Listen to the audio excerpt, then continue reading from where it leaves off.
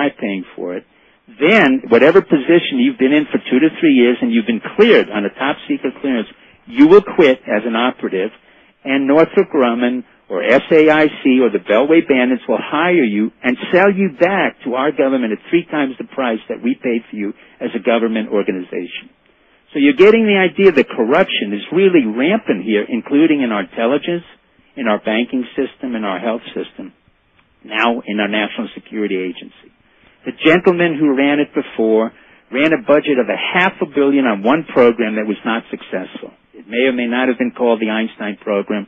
The boys who are monitoring me now know that they blew $500 million on what we call signal intelligence and electronic intelligence and other intrusive methods by which they want to pick up intelligence. And instead of really working on what we call developing human assets, that is, spending the time and energy to create loyal Americans who are willing to go overseas and go into various countries, be it Iran, Afghanistan, Pakistan, and work the assets that we need, we have developed a system within the National Security Agency plus 12 other agencies, the NRO, the NGA, and many other organizations that really do not add to our national security, but are monitoring what are Americans about to do against their own government. So our government has become its very own enemy. Is it particular to the Republicans? No. Is it particular to the Democrats? No. You have a president like Clinton who came in without any money and left with $150 million. Now, how did he do that? He did that by writing a book that was so full of factual inaccuracies and basically was paid off. And his wife, who comes with this disingenuous attitude, as if in Pakistan there were the terrorists of Al-Qaeda. Absolute nonsense. Hillary Clinton has done nothing but promote her own career, and she's marginalized now.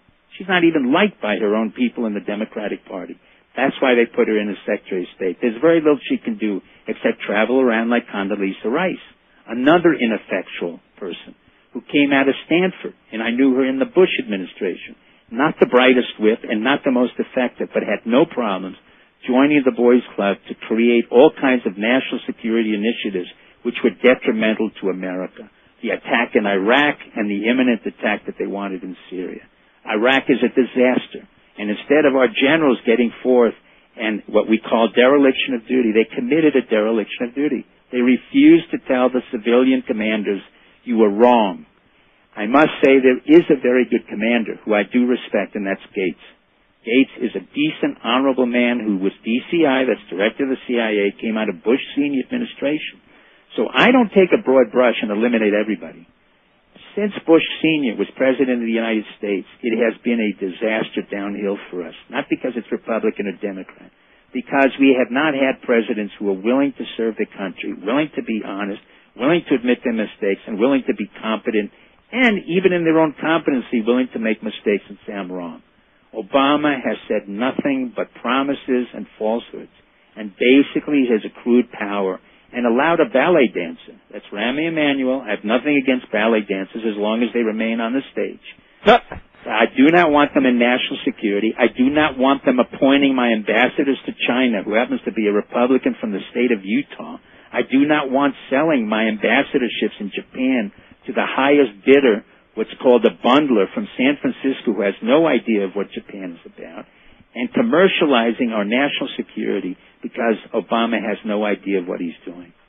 So we have come to a point, again, Steve and I have said this repeatedly, where the American public is literally aghast, feels impotent, feels totally disillusioned, and their own response is, well, what are we going to do about it? There's nothing we can do.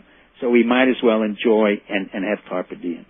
Well, Mr. and Mrs. America, I'm saying to you, once again, I come on the air. I will commit treason. That is no question now.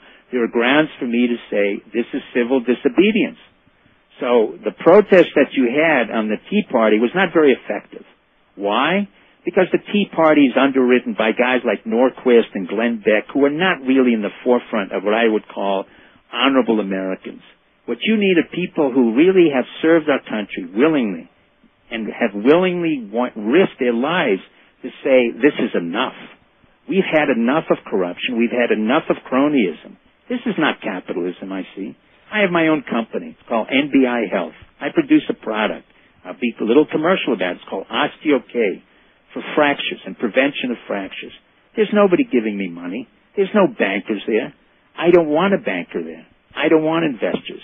I put up my own money to produce my own products, to sell them on the market, just like 1,000 entrepreneurs in this country. There's nothing special about me, because as an entrepreneur, I want to sell that product, Osteo-K, for fractures. But I go on the air because I'm pissed. I'm angry. Because a guy like Steve Quayle, who's put years of energy and effort onto explaining to you, look, we're going to have an economic crisis. Maybe he makes an impact, maybe he doesn't, but he certainly gets my interest in and saying, you know what, Steve, let me have the honor to stand alongside of you. And let me try again to commit treason against tyranny and incompetency and arrogance, because to me, if that's tyranny and treason, then I am a patriot. Treason in the face of incompetence and arrogance and cronyism and corruption is patriotism to me. We have to stop this, America. And if you do not get up and protest, if you do not stand up for what your rights are, we are lost. Why? Because China's watching us. And China brought Greitner over and gave him a warning, our Secretary of Treasury, and said, you better get your act together. And you better make sure that our interest, the T-bills, the surplus that they have, which is in the billions of dollars that they've received as a result of getting very cheap labor, very cheap products, which they addicted us to, either through Walmart or 1,000 other stores, Target. They made sure that we, the American people, were addicted to cheap labor, cheap products, so that they could get profits. And they specifically are using this in a new warfare, which I have explained to our generals. They refuse to hear. It's called economic warfare. And they don't understand it. They don't get it, do they, Steve? They do not understand. Well, it's very hard, Steve. You and I understand what it means to have a dollar bill, as you've said so eloquently over the years. Look, that dollar bill has nothing behind it except in God we trust. Is that right, Steve? Well, I've said that, but I said, and now they don't even want to acknowledge him, so let's just say this. In the printing press, they trust. Correct. So Steve is saying it in his usual bright and intelligent way, but he's saying it very clearly to all of you. We don't have any dollars. We don't have anything to back it. And the Chinese are saying, you know what? Get your act together, otherwise we're going to get another currency to back up your American currency because you owe us billions of dollars. And by the way, we're going to buy up your mining. And by the way, we're going to buy up your oil. That movement, the attack into Iraq, was not about our need for cheaper oil. We don't get oil from the Middle East and the United States. Our primary oil, 16% of it is gotten from the man who insulted Bush the most, and that was Chavez from Venezuela. Check the records. You boys at the NSC, check the records, and you'll see what it is. And the NSA, we get our oil from Mexico, Nigeria, and Chavez, and internally, domestically. So who gets our oil? When you got that great conglomerate, which is another cronyism of corruption, ExxonMobil, Shell, Anglo-American Corporation of Faisal, where they tell you we need billions of dollars to basically buy up the rights for oil. It's nonsense. They need it for profits. Mobil was so ashamed of their profits at a time when America was losing money that they made $49 billion. They had to apologize on ads in the newspaper. So what I'm saying to you now, listen, Mr. and Mrs. America. The system is breaking down. We are not a democracy. We are a republic. And in that republic where we have representation, the representatives have forgotten you and me. And what they have remembered is to line their own pockets, to do whatever they want to do, to say whatever they want to say, and to basically concentrate their power so that it becomes absolute.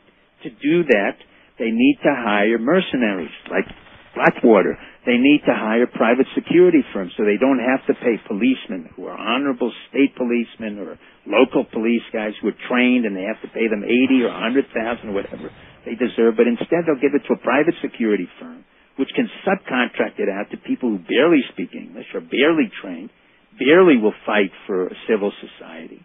And basically they will create absolute power so that in case there is dissension, created either by your own discontent, created by the fact that you're sick and tired of this corruption, sick and tired of the absolute cronyism that exists, they will make sure that they have the proper number of soldiers and private security guards or Blackwater to make sure that whatever eruption occurs, be it spontaneously or contrived,